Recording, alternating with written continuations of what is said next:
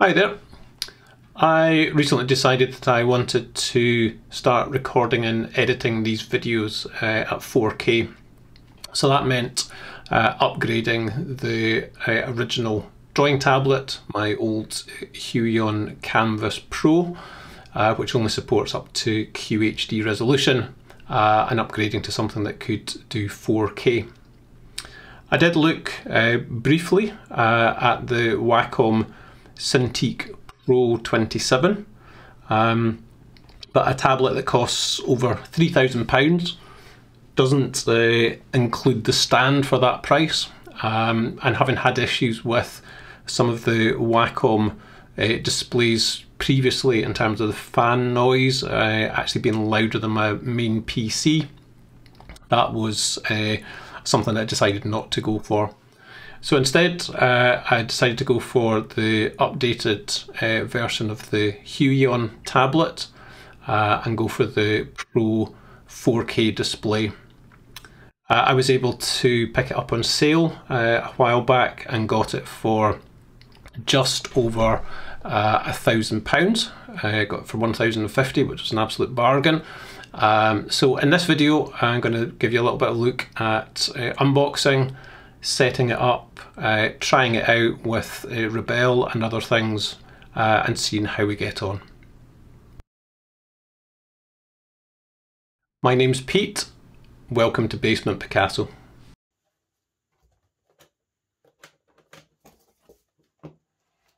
So the box that it comes in, it's fairly standard packaging.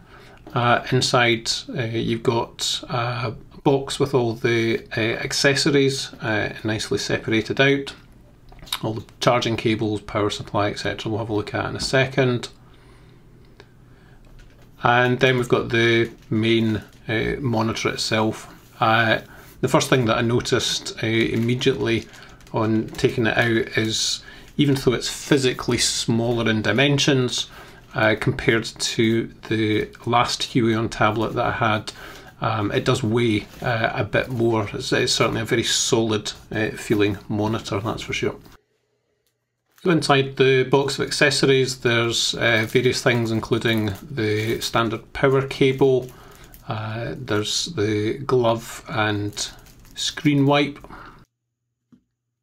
The power cable comes in two parts, with the power adapter and the mains lead. One of the things that I noticed later on is there's a couple of the cables that are slightly shorter than what I had with the original Huion tablet, which gave me a couple of issues when I was trying to set it up with my particular setup. We've got a standard set of USB cables and the alternative European type adapter. Previous tablet that I had keys down either side and touch strips on it. The latest one, there's no keys on the actual device, so what you get instead is the additional controller, which is a USB controller to charge up, but then you can detach it and it's actually usable as a wireless keyboard with a dial, which we'll have a little look at later as well. And then finally we've got the pen, and to my eyes this looks exactly the same as the pen that I had on the original display, which was very good. I was quite happy with that. The only difference with the pen is you get two different types of nibs. So you get a plastic nib which is slightly harder, and you also get slightly softer felt type nib, which gives a slightly smoother feel on the screen. So you got the black ones and the grey ones. The black ones are the plastic, the grey ones are the felt. The original Huion tablet had mounted on an Ergotron arm flexible support system. So first thing I wanted to do was to swap that onto the new tablet.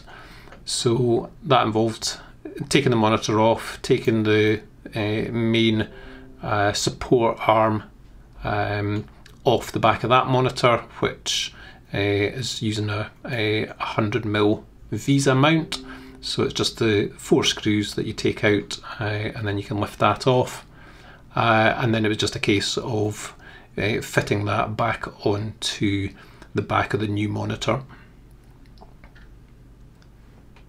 The new tablet does have built-in legs, but it doesn't have any form of adjustable support either on the device itself or included in the package.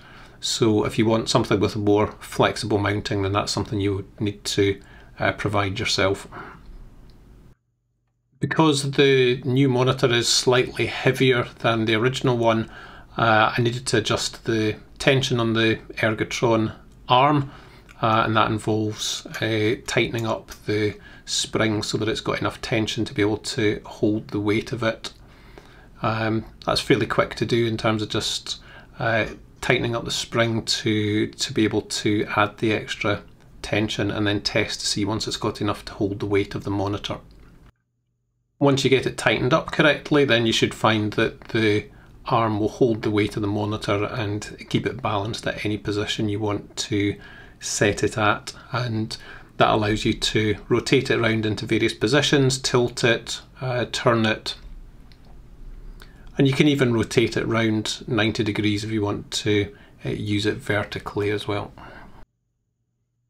In terms of connectors, around the back you've got the 2 main inputs. There's a DisplayPort and an HDMI. You've got the USB-C connector, and then you've got the power adapter. And then at the side you've got 2 USB Type A ports. So I've got my loop deck in one, and then I put the wireless Bluetooth connector for the Huion KAMVAS controller in the other. Before I set up the new tablet on the Ergotron arm, I did have a quick look at the 2 monitors side by side, and it's very difficult to capture some of the subtle differences between them on another camera, but looking at them it was pretty immediately obvious that the 4K monitor is certainly noticeably crisper and clearer.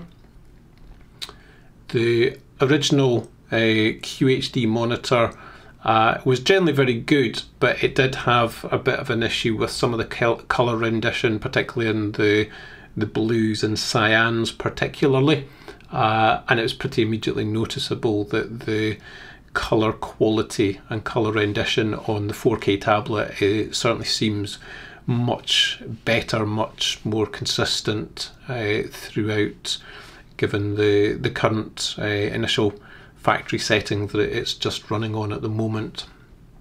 In terms of resolution, the 4K is obviously clearer. It's a little difficult to see in terms of sort of taking the photos, but we'll try and do a side by side. What you do obviously notice is because it's an etched glass screen, the 4K isn't crystal sharp that you might get with a standard 4K monitor. The matte coating does have a very slight crystalline fuzziness to it, but it's still sharper than the QHD, and the matte effect on the display is really effective.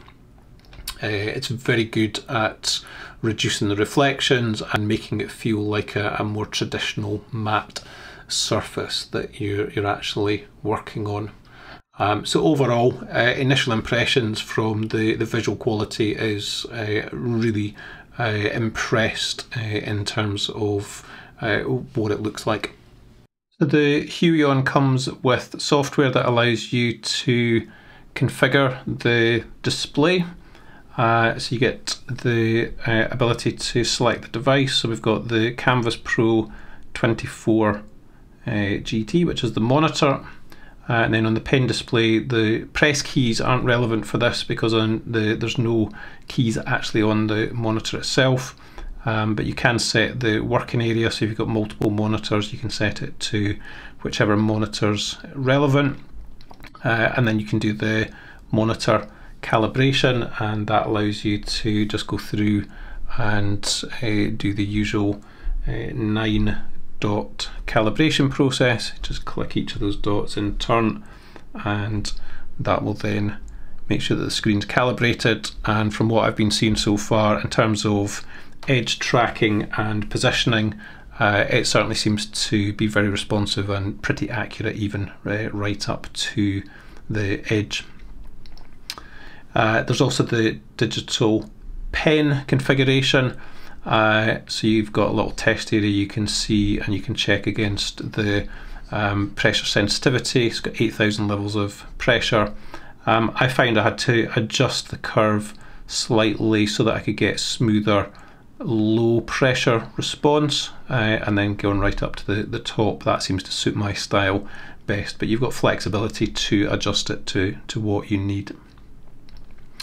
So that's the monitor and the pen, and then what sits alongside that is the attached mini key dial, and again you can configure that to be able to set the various keys, and you can do that for all the programs, or you can pick an individual program. You can add one that's running, you can then select that program.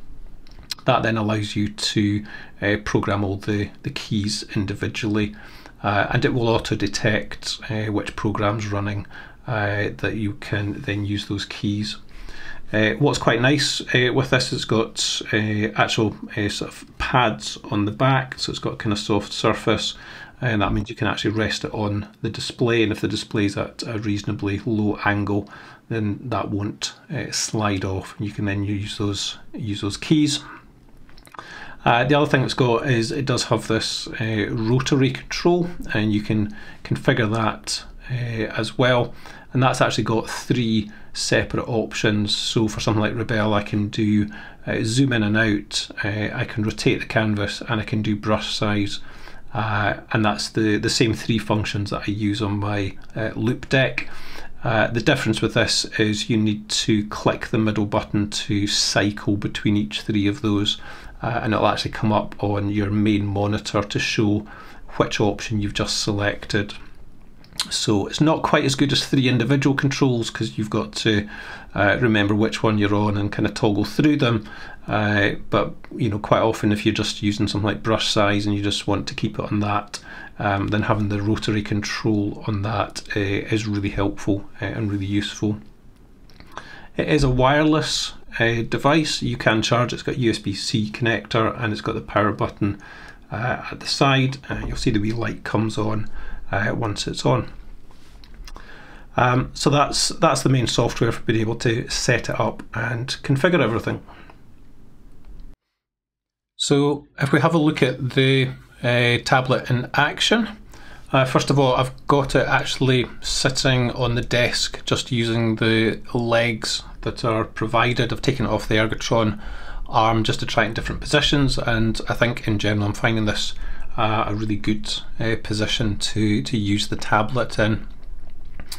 So if we have a look at something like Realistic and create a new drawing, and we'll make something that's 4K in resolution, so we can just use the right size, and then first of all, just from a visual perspective, the resolution, the quality of the image looks absolutely superb to me. It's certainly noticeably clearer and sharper compared to the even the previous one, which was the 1440p display. What you should hopefully be able to see is the stylus is picking up both tilt and turn.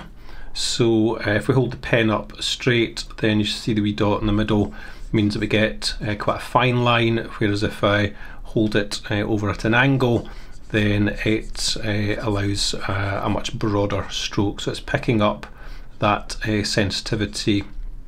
It's also got the directional, rotational sensitivity, so as we rotate it around we can get different angles and different shapes.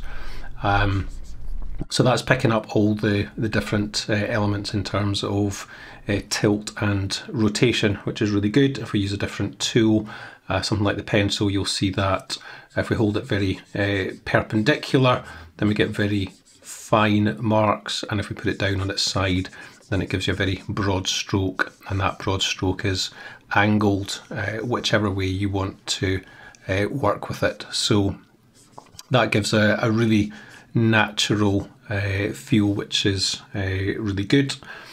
We've got the little keypad here, so you can set those up. I've got undo and redo type things. We can hide all the icons around the side, and then we can zoom in and out as well. The other thing that I've noticed with this is the accuracy, particularly towards the edge, is very good. The line quality is really good. It's really straight. There's no jitter or judder when you're drawing straight lines.